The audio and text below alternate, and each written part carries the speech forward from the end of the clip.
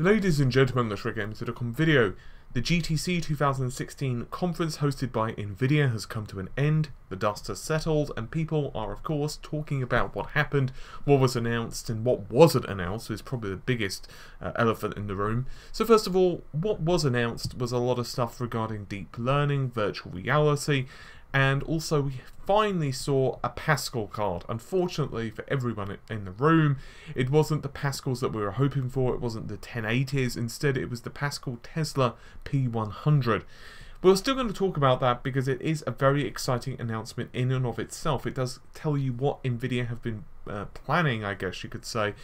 And the good news is this card does live up to the expectations you would have had. It has a ridiculous number of transistors, over 15 billion, full high bandwidth memory 2 compliance, ridiculous compute performance, whether that's single precision, double precision, whether that's having a clown juggling while on a unicycle precision. It's an absolute beast, and it is 16 nm FinFET process. A lot of that stuff isn't particularly surprising to many of you. It's been rumoured, it's been heavily hinted at by Nvidia themselves, or downright confirmed by Nvidia themselves.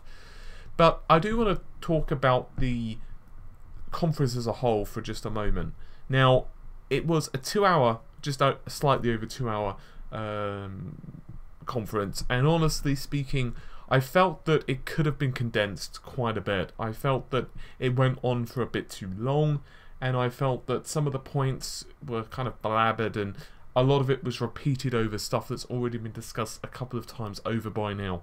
There was a lot of discussion in the automotive industry, there was a lot of discussion on deep learning, and some of it was really cool, without a question. But I did get the sense that not only was the audience bored at sometimes during the conference because of muted applause, but I think the biggest thing was that people in the chat were even a little upset. Now, I do think some of that is not Nvidia's fault. GTC 2016, GTC as a whole, is not just for gaming. It is for anyone and everyone who uses graphics technology, GPUs to do the computing, whether it's NASA, whether it's Google, whether it's bloody, Heinz Beans trying to figure out the best way to create their recipe. It's for everything. And obviously, deep learning, AI, and all this stuff now is really becoming dependent on GPU computing just because of how it works. Therefore, I do think a lot of gamers were watching the stream, really hoping that we were going to get a lot of announcements on, let's say, the GTX 1080 costing X amount of money, it was going to be released in X time, and everyone was going to be happy, and there was going to be, strippers and stuff dancing on stage. But reality, of course, does not necessarily match up to that. We've heard a lot of tentative announcement dates, and we've certainly seen a lot of Zuba shipping manifests, and we've certainly seen a lot of supposed leaks in the industry. But it was really looking increasingly unlikely that GTC was going to be the event that was going to debut Pascal as a whole. It was going to debut Pascal as the event that we were looking for. And to be fair, one or two of those shipments could have ended up being the Pascal board that was shown on stage. We just don't really know. But what we do know, without a question, is that for end users, for the average end user, what we are looking for instead is most likely going to be computex in May. If we're lucky, we'll see a formal Pascal announcement there. I have to say, from the perspective of a journalist slash tech analyst slash YouTube gamer thing, just me, just Paul sitting here talking to you, I think, if anything, it probably helped AMD from the perspective of gaming. Whether that means a damn thing in the long run, because let's say for the sake of argument, Pascal ends up being twice as fast as Polaris, and obviously I'm just pulling that out my ass, it's probably not going to be anywhere near that big of a difference. In fact, I wouldn't be surprised if they trade blows.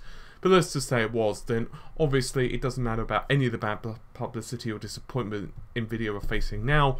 In the long run, it's going to be the products and the pricing and the support from the developers and the ecosystem and all of that crap that really makes the difference. So I guess we're just going to have to see.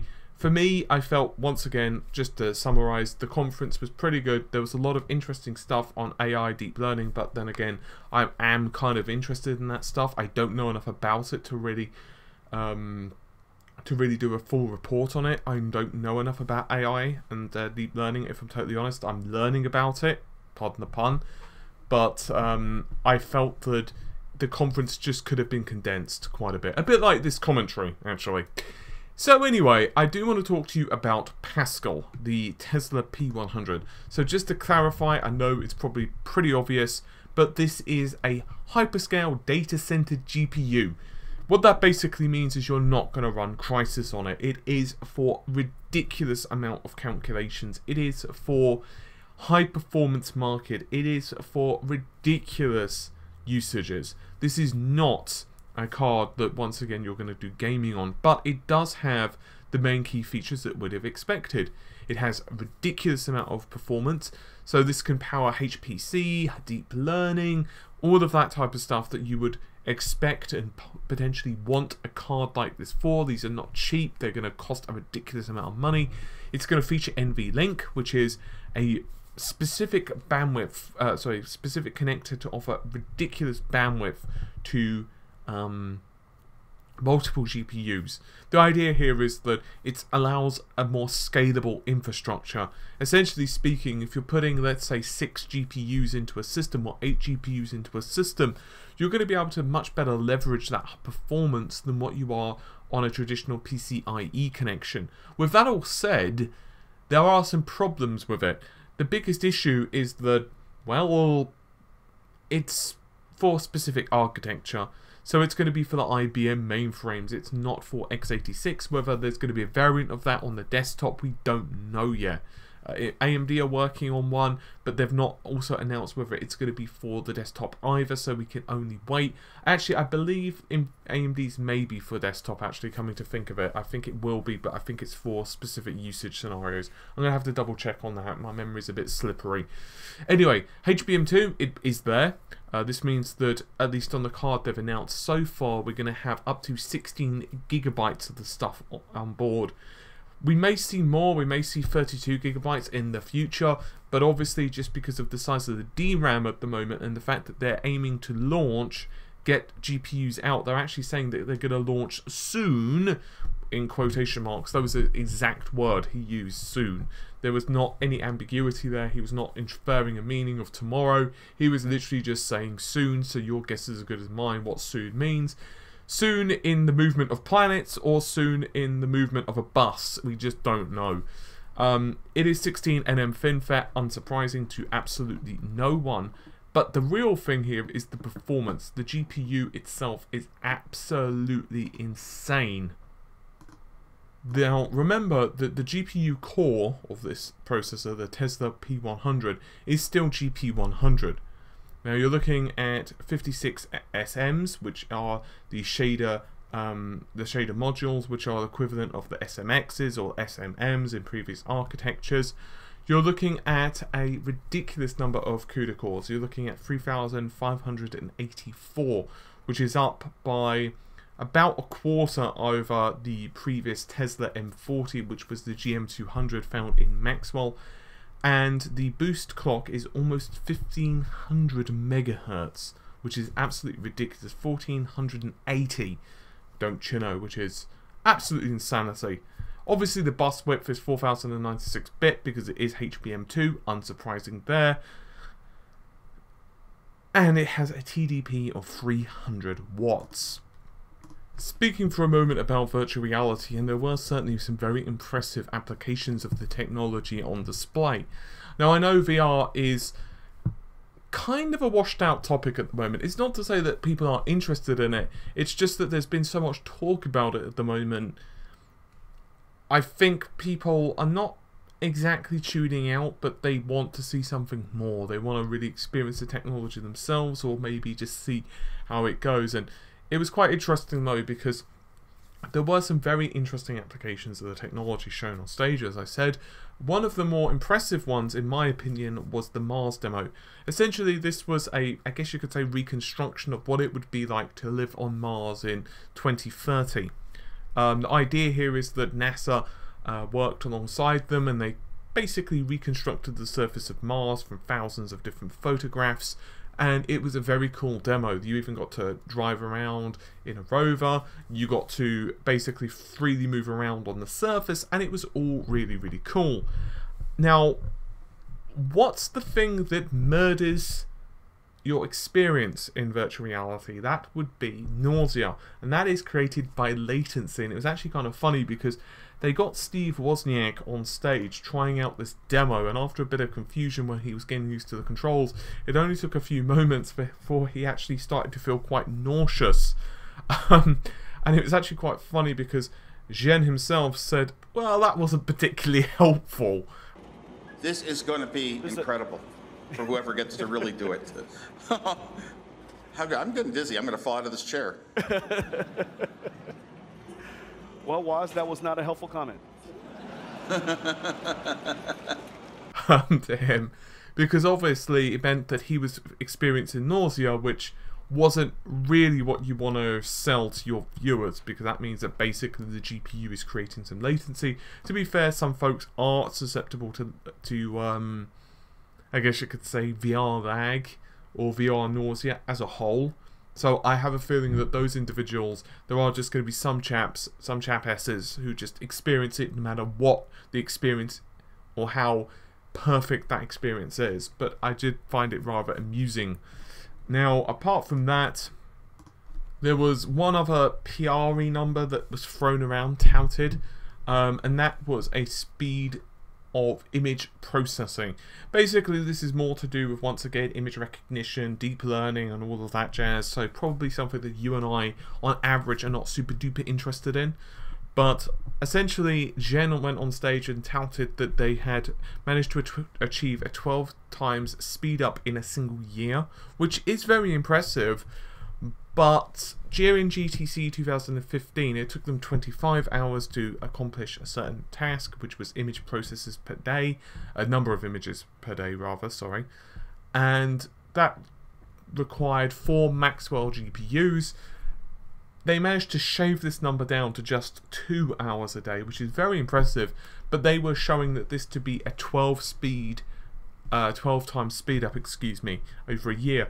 The problem is that math doesn't work so well because you've got 8 Pascal GPUs. Now, this is mostly to do with the way that they can actually use their new compute system and the hardware that they're putting together. So I guess it's technically half accurate, but it's also not accurate as in you would hope.